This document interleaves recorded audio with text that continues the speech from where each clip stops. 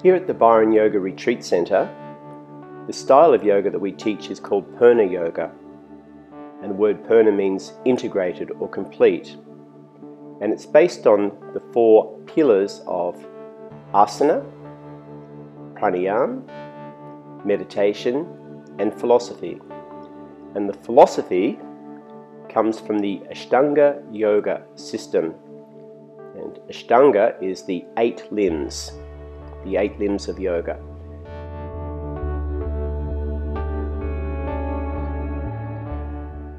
The first 2 limbs, the yamas and niyamas, there are 5 of each of those. The yamas, which are the moral and ethical principles by which we better live in the society of other people. The second, niyamas, which are the moral and ethical principles by which we better live with ourselves.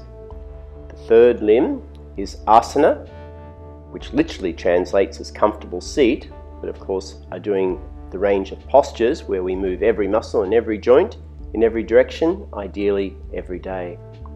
The fourth one is pranayama, which usually is the breathing exercises within the yoga class, but can have a lot deeper meaning as well.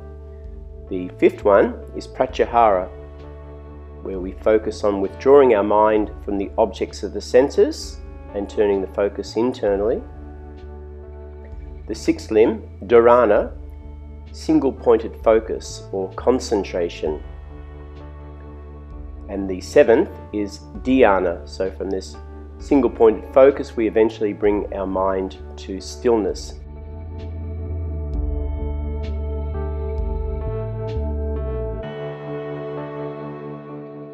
And then by incorporating all of these practices, we will eventually be able to reach some levels of the 8th limb, which is samadhi, which can be translated in different ways, such as self-realization, liberation, or even to become the best version that we can of ourselves.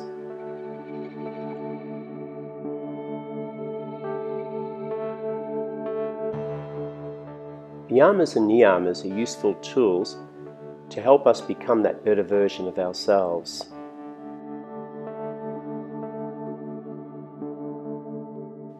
So the yamas are the moral and ethical principles by which we can better live in the society of other people.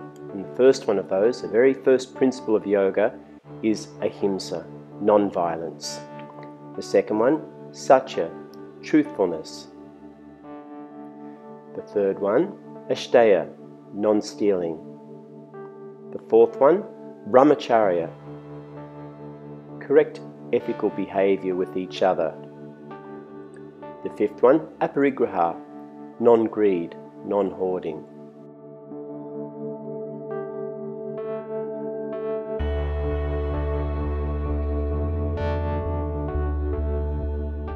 The niyamas, the moral and ethical principles by which we can better live with ourselves, the first one of those is sucha, cleanliness. The second one, santosha, developing an inner contentment. The third one, tapas, that fire of determination and commitment. The fourth one, svadhyaya, study, not just an intellectual kind, but even study of the self.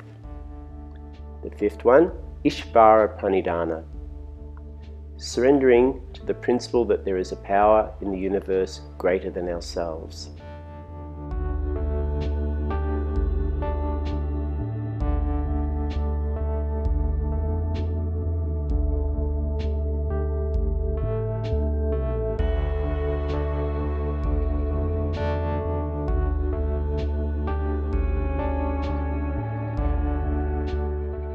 By putting into practice the 8 limbs, and in particular the yamas and niyamas, it supports us in the process of growing, improving and changing to ultimately become that best version that we can be of ourselves.